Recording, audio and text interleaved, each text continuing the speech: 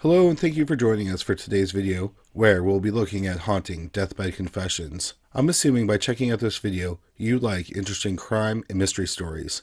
If you do, you should check out today's sponsor, June's Journey.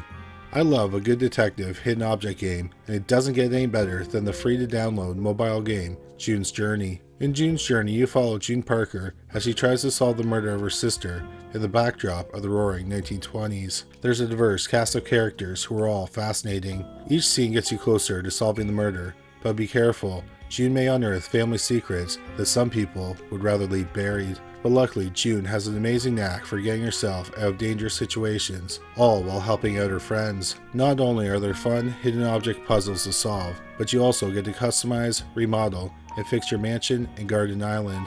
My favorite part is trying to solve the puzzles. I tend to play June's Journey in the evening when I'm relaxing. There's nothing better than laying on my couch, watching some TV, and finding some hidden objects. But then, I usually get to bed late because I have so much fun playing it, and I lose track of time. Why not have some fun yourself and check out June's Journey? Download June's Journey for free by clicking on the link in the description or scan the QR code on the screen. June's Journey is available on Android and iOS mobile devices as well as on PC through Facebook Games. Check out June's Journey today. Number 3. Geraldine Kelley. John and Geraldine Kelley met in the 1950s in Somerville, Massachusetts, a city near Boston. They grew up in the area and were high school sweethearts. They eventually got married. However, their relationship was far from idyllic. The couple argued often, but no one ever saw things get physical. Geraldine, who went by Jerry, was known to be tough and wouldn't back down from anyone. John abused alcohol and tended to be a mean drunk. In August 1981, John got into a drunken brawl at a family wedding. He punched his 42-year-old brother-in-law, Edward Gordonier. Gordonier ended up in a coma and died from his injuries. In October 1982, John and 3 others were charged for their roles in the fight. John was charged with being a disorderly person and assault and battery.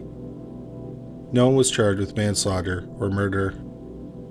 John never claimed responsibility for the death of his brother-in-law, but he did say he punched him out. Instead of dealing with the legal consequences, John, Jerry, and their 2 children moved across the country to California. John and Jerry found work managing apartment complexes, but it wasn't stable, and they bounced around a lot. Moving across the country didn't improve John and Jerry's relationship. Their children got tired of the constant fighting. In the late 1980s, when their son and daughter were in their late teens, they became estranged from their parents. In late 1991, John and Jerry, who were now in their 40s, started working as managers at the Victoria Hotel in Ventura, California. The motel owners were happy with the hire. John did maintenance work like painting, plumbing, and other odd jobs, while Jerry was tough enough to handle the sometimes unsavory clientele. The hotel staff often heard the couple arguing. Then, in either late 1991 or early 1992, John suddenly went missing. Jerry told the hotel owners that John moved back to Massachusetts to help with a family business. A couple days later, Jerry told the hotel owners that John had died. While he was crossing a street in Boston, he was struck by a drunk driver. But she told the housekeepers different stories about what happened to John. She told one of them that he had died in a car accident in Nevada. She told another one that he was drunk and was struck by a car outside of a Jack-in-the-Box restaurant. Not long after John's supposed death, Jerry reconnected with her children. She told them that her father died in a car accident in Las Vegas, Nevada, and that's where he was buried. Although the Kelleys were not close to their relatives, some of John's family did look for him. Some family members in Massachusetts called Nevada hospitals but didn't find anything out about John. His sister wanted to hire a private investigator, but she could not afford it. Jerry worked at the hotel for another 6 years. In 1998, she returned to Somerville to care for her mother. 6 years later, in November 2004, 54-year-old Jerry Kelley was dying of cancer. On November 12, 2004, Jerry's daughter was by her side. Jerry told her the truth about what happened to her father. She claimed that for years, John had been physically abusive. Then, about 12 years ago, she shot him in the head. She then put his body in a chest freezer. The freezer was in a nearby storage unit.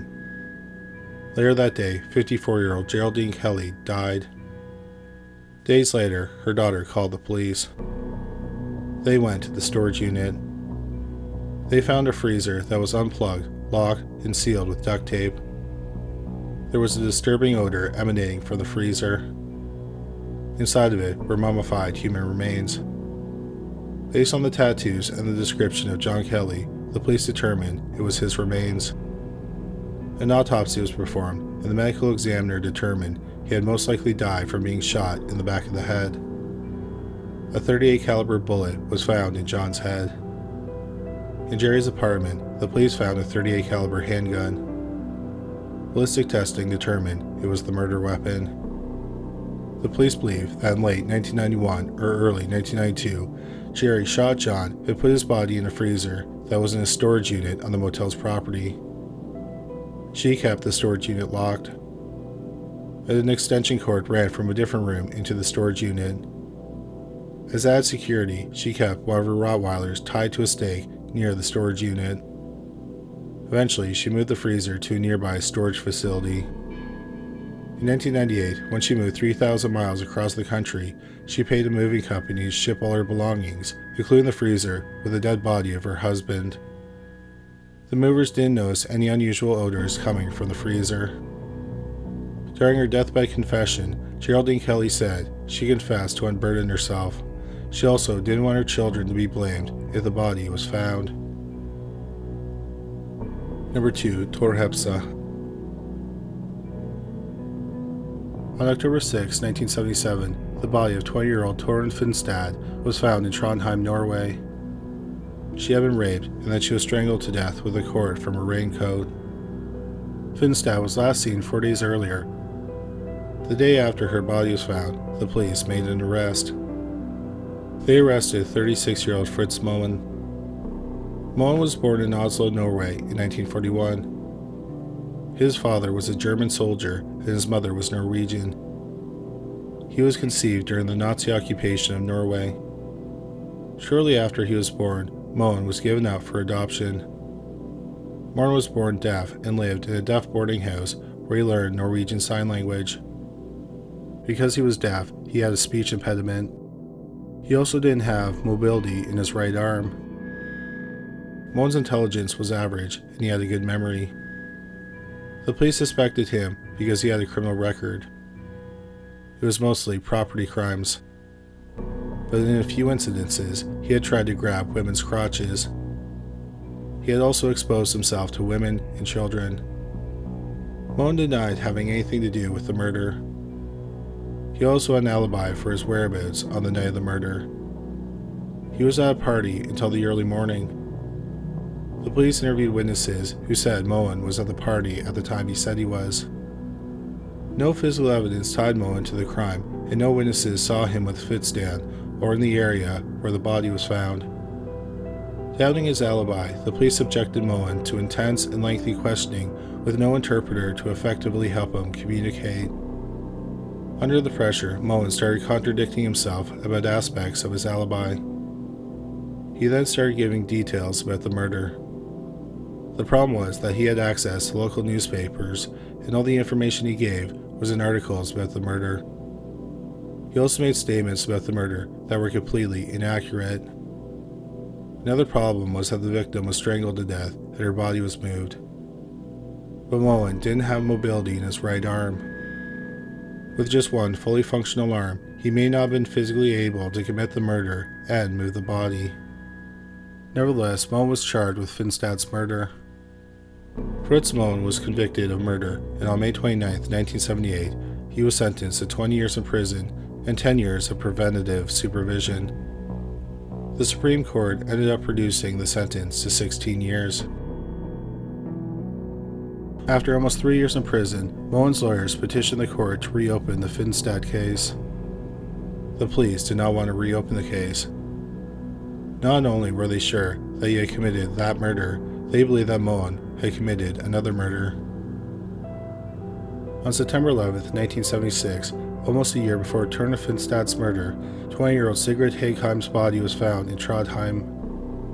The killer strangled and attempted to rape Hegheim. She was last seen alive 6 days earlier when she was leaving a party.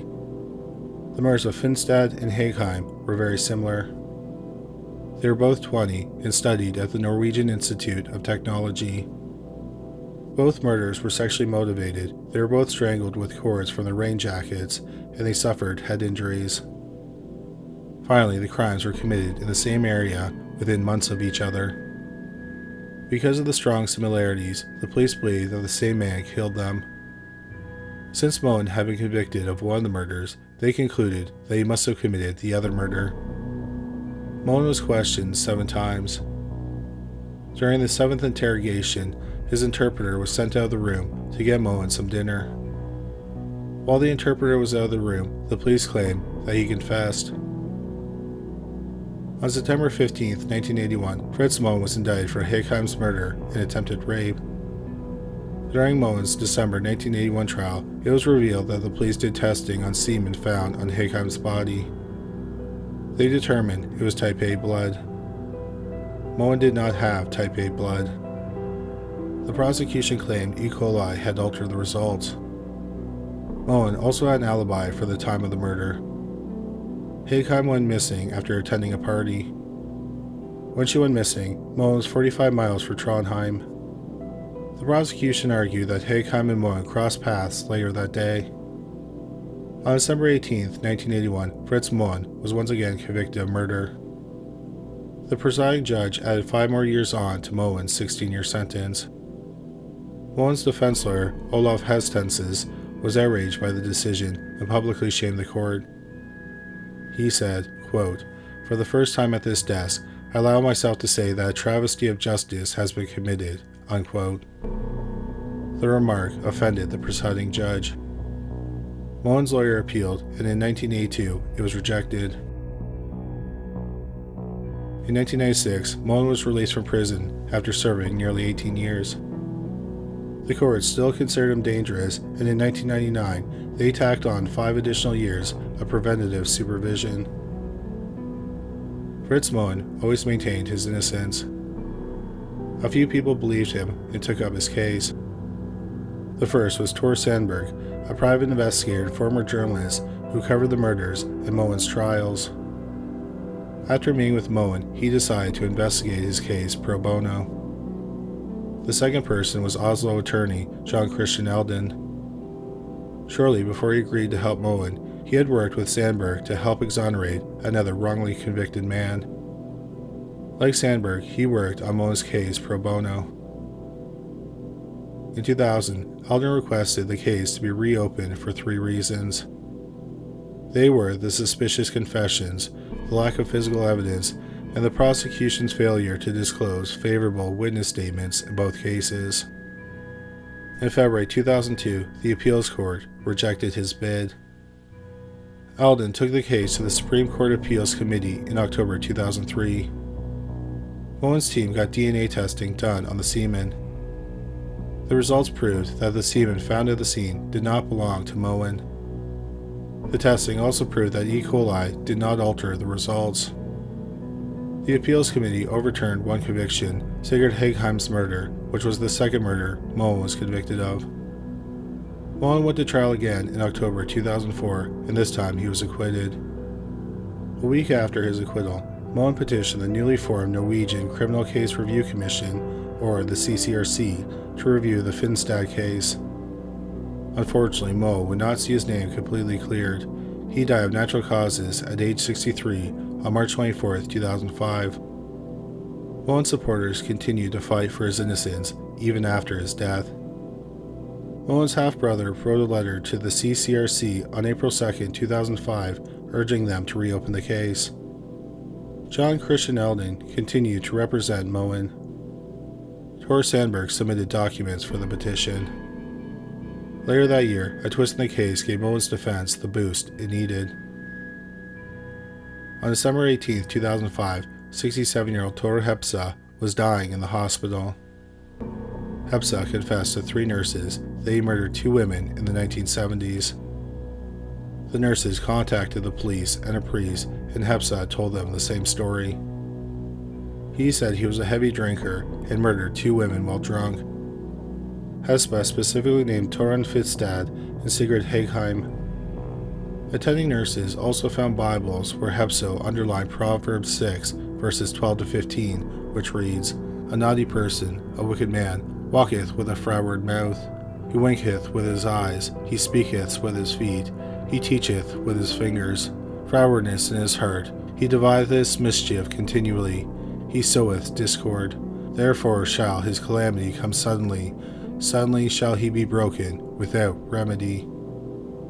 He also underlined Proverbs chapter 16, verses 27 to 30, which reads, "An ungodly man diggeth up evil, and in his lips there is as a burning fire. A froward man soweth strife, and a whisperer separateth chief friends. A violent man enticeth his neighbor, and leadeth him into the way that is not good. He shutteth his eyes to devise froward things, moving his lips to bringeth evil to pass." Tor Hepsø died on December 20, 2005, 2 days after confessing to the murders. The CCRC investigated the validity of Hepsø's confessions. When the murders were committed, Hepsø was in his late 30s and lived and worked in Trondheim. Hepsø had a long history of alcohol abuse and mental problems. In 1979, he was admitted to an institution after a mental breakdown. In 1986, his partner reported him to the police for domestic abuse and attempted murder. She claimed he had nearly strangled her to the point of unconsciousness. In another incident, he hit her on the head and threw her up against the wall. She also claimed that he forced her to have sex. In 1987, Hepsø supposedly admitted he ended the relationship by being violent, but later denied saying this, and the case was dropped in 1988 due to a lack of evidence. The CCR's findings noted that Hepsø had type A blood, which is the same blood type as the person who attempted to rape Hegheim. However, the CCRC could not get a sample of Hepsø's DNA. Despite this, the CCRC said that Hepsø's confession was credible. As for Fritz Moen, the CCRC used linguistic experts to determine if his statements to the police were misunderstood during his original interrogations. The report didn't say that Moen was coerced, but it did say it was plausible that he was misconstrued. Finally, the CCRC concluded the information found would have led to Moen's acquittal in Fitstad's murder. On August 24, 2006, the Court of Appeals posthumously acquitted Fritz Moen. Moen's wrongful death conviction caused outrage in Norway. In response, the Norwegian government set up an inquiry to, quote, "find out why Moen was wrongly convicted and evaluate whether changes are needed in the criminal justice system to avoid wrongful convictions in the future," unquote. The 4-person commission released their 492-page report on Moen's wrongful convictions on June 25, 2007. The report was critical of the police for neglecting evidence and said they were thoroughly investigated. The inquiry was also highly critical of the presiding judges in his case, resulting in calls for their impeachment. Ultimately, they were not impeached. Tor Sandberg, the private investigator who fought to vindicate Moen, was recognized for his work. In 2005, he received the Zola Prize, awarded to, quote, "a person who openly and courageously has uncovered or opposed conditions that threaten human dignity, democracy, and the rule of law in Norway," unquote. Sandberg was also awarded Amnesty International Norway's Human Rights Prize for 2006. Finally, that same year, he won the Norwegian government's biannual Human Rights Prize. Fritz Moen was posthumously awarded $4 million and issued an unqualified apology from the Norwegian government. It was the largest compensation amount paid out in Norwegian history. His half-brothers donated the money to charitable causes in his memory. One of the charities, the Konrad Svendsen Center, operates homes and cares for deaf and blind adults. The other charity, the Signo Foundation, sponsors programs that aid people who are deaf or are hard of hearing. Members of the public also recommended a bust or statue of Fritz Moen to be put in front of Norway's Ministry of Justice building. This commemoration would serve as a reminder of the worst miscarriage of justice in the country's history. By the time of this recording, there is no bust or statue. Number 1. Marjorie Hunt. In late summer of 1962, Diana Moon Yoli was 7 years old, and her half-brother, Mark Yoli, was 3. Diana was a product of her mother Marilyn's first marriage. After divorcing Diana's father, Marilyn married Ronald Yoli, a Marine corporal. Ronald was the father of Mark. The family had lived in Columbus, Ohio, but that summer they were living at Camp Lejeune in Jacksonville, North Carolina, because Ronald was stationed there. Around 3:15 p.m. on September 13, 1962, Diana and Mark were playing at Midway Park, close to their home. When Marilyn went to check on them, they weren't at the park. Initially, Marilyn wasn't too worried. Marilyn described Diana as a chronic wanderer. Once, Diana had wandered off and was found sleeping in a neighbor's car several hours later. But after looking around, the siblings were nowhere to be found. So Marilyn called the police. No one saw the children talking to anyone or leaving the park. The 2nd Marine Division formed a search party of over 1,000 men to search the woods and swamps around the base. The team also searched hundreds of acres of woodland and residential areas. Searchers checked deserted ice boxes and abandoned houses. After 2 days of searching, the team shrunk down to 500 people. Boats combed the river beside the base. The search entered the military base itself, which is wooded. The searchers did not find any clues as to what happened to the children. On the 4th day of searching, the team dwindled down to 250 people. When they didn't find anything, the search was called off. The Yolis thought that passing motorists might have picked up the children. The police believed that the children met with foul play. The police investigated as much as possible, but with no leads or clues, the case eventually went cold. 30 long years went by. Then, in May 1992, 70-year-old Marjorie Hunt was on her deathbed. She called the sheriff's department. She said she knew what happened to 7-year-old Diana and 3-year-old Mark. But by the time the police got to her, she had died. However, she had confessed to her daughter. Marjorie's ex-husband was Henry Morris Hunt. He died less than a year earlier, in October 1991, at age 85. He was a convicted child molester. When the children went missing, Marjorie and Henry lived off the base, about 13 miles from where they went missing. On her deathbed, Marjorie told her daughters that Henry had found the kids at the park. He said he took them fishing on his boat. He claimed that 3-year-old Mark accidentally drowned. He panicked and killed 7-year-old Diana. He then dumped their bodies in a mine about 30 miles from Camp Lejeune in Maysville, North Carolina. The sheriff's department got some expert advice from geologists, and they said that searching the mine would be pointless because the quarries and lakes feeding into them have changed a lot in the past 3 decades. They followed the advice of the geologists and searched a water-filled quarry. But the search turned up nothing. The sheriff, Ed Brown, believes what Marjorie Hunt said in her deathbed confession.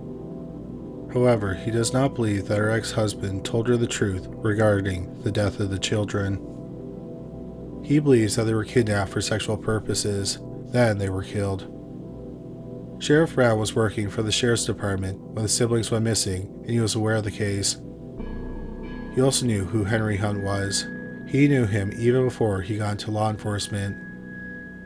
He had a girlfriend who lived on the property that backed onto the Hunt's family's property. Neighborhood kids were told to stay away from their home. One thing that Sheriff Brown remembered was that his girlfriend had a German Shepherd. Any time the dog got loose, it tried to dig under the Hunts' house. After the deathbed confession, Sheriff Brown kept track of who owned the house where the Hunts lived. 2 decades after the haunting deathbed confession, the property was sold to a developer who planned on demolishing the house. Sheriff Brown asked him to let him know if they found anything suspicious. In February 2011, the developer called the sheriff. Under some floorboards, they found a shovel, a jawbone, 2 small bones, and a child-sized pink vinyl belt. However, it was determined that the bones were not human. As of February 2024, Diana Mugnoli and Mark Yoli have not been found dead or alive. If they are still alive, Diana would be 68 and Mark would be 64, but the police believe they are dead and Henry Morris Hunt murdered them. Thank you so much for watching today's video. We want to say a big thanks to our sponsor, June's Journey. Download the game for free by clicking on the link or scan the QR code on the screen now. But that's all for today. Thanks again for watching.